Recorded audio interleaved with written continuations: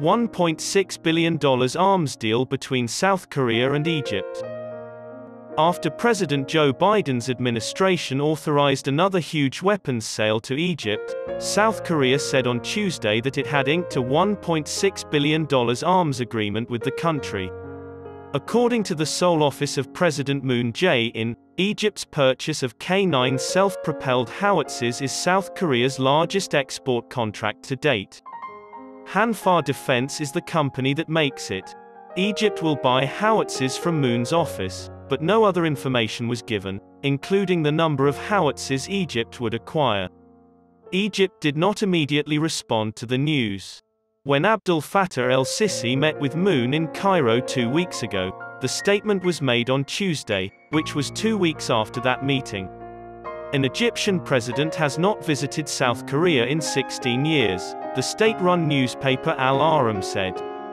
According to a statement from Egypt's military, Defense Minister General Mohammad Zaki was in South Korea on Tuesday for the signing ceremony.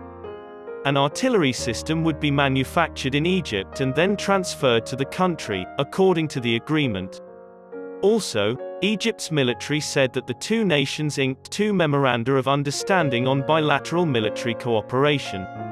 Also in November, when Egypt hosted its second International Arms Expo, el-Sissi met with Hanwha Defense CEO Kim Sung-mo in Cairo. The United States declared last week that it will sell Egypt $2.5 billion worth of armaments. 12 C-130 transport aircraft and associated equipment valued at $2.2 billion, as well as air defense radar systems valued at around $355 million, were part of the agreement. Arms treaties with Western countries and Russia have helped Egypt to strengthen its military in recent years, making it one of the world's largest importers of weapons. As a result of the discovery of huge gas resources in the Mediterranean seas, it has established new military bases and boosted its naval and air force.